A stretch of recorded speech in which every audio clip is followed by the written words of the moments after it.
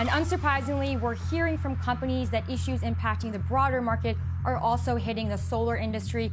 That's, of course, the chip shortage as well as chips are becoming increasingly important for car makers. You then guide down substantially next quarter for something that's hurting a lot of companies.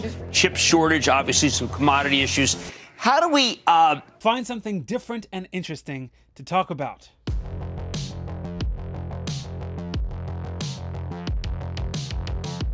Here we go again. He's going to talk about the chip shortage. Well, yeah, but this time it's not about a virus that shuts down production or about a retailer hoarding GPUs to make more money.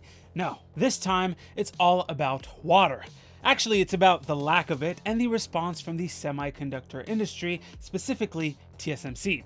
You see, Taiwan is located just in the right spot to have a lot of rainfall. From its tropical zone placement to typhoon rainfalls, it should look like this all the time, right? I mean, apparently it rains 165.5 days a year. That's almost half the year.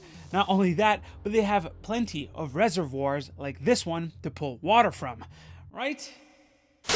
This is how bad it is now. So how did this drought get this bad?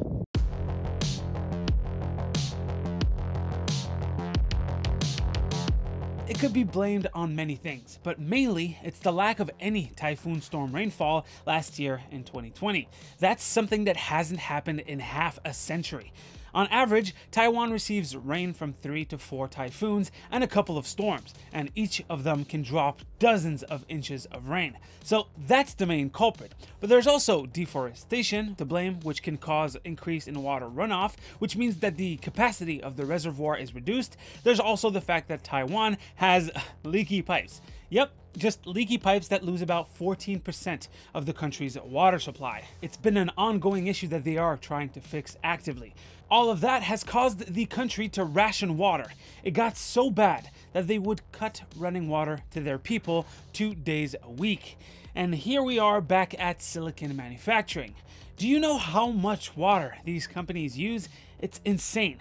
TSMC in 2019 used 154.4 billion liters of water. To scale, that's more than the entire US consumes every day, which amounts to something like 61,760 Olympic-sized pools per year. And more than half of that water would be reserved for ultra-pure water.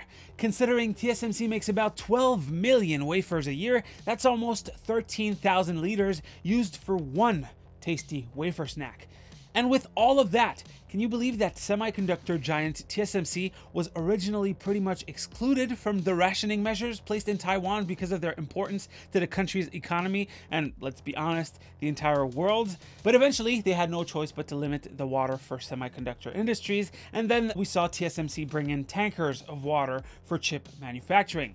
Thankfully though, TSMC isn't sitting on their hands. Heck, they have a whole section of their website dedicated to their water use and their plans to be more resource efficient. That insane 150 plus billion liters of water being used in 2019, well, about 86% of that water is being recycled, although only some of it was pure enough to be reused in chip manufacturing. They're also being pretty proactive by building the world's first industrial wastewater treatment center that can meet nearly half of their daily water needs. Basically, with this plant, they're going to be able to convert the nastiest water that they and other nearby industries produce and turn it into clean water and even ultra pure water. Now, you heard me say it a couple of times, so you're probably wondering, what is ultra pure water? Isn't distilled or even deionized water pure enough? Well, no. UPW is probably the closest thing to pure H2O because it has nothing else but hydrogen and oxygen. No speck of dirt or random ions, no salts, minerals, or even organic matter.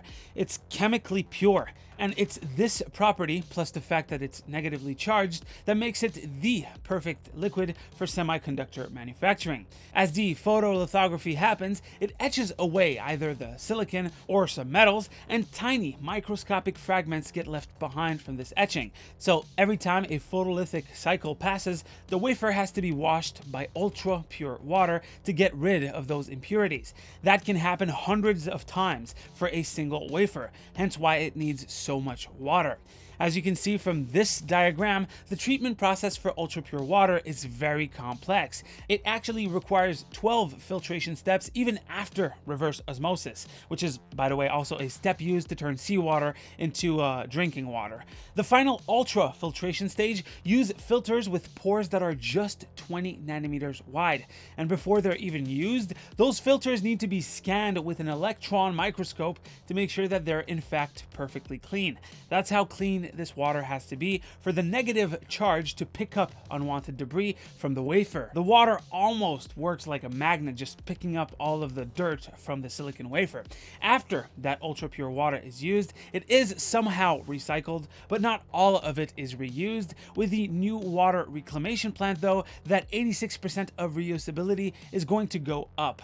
At a scale of hundreds of billions of liters of water a year, it's good to know that they want to reduce their waste even more. Remember, 2020 and 2021 saw their production ramp up significantly, up to 50% more since 2019, which means that 154 billion liters, it's a lot more now. As for other companies and plants like Samsung and Intel, they all have their own goals. Now, who knew so much water would be an integral part of making something that shouldn't be in contact with it anymore?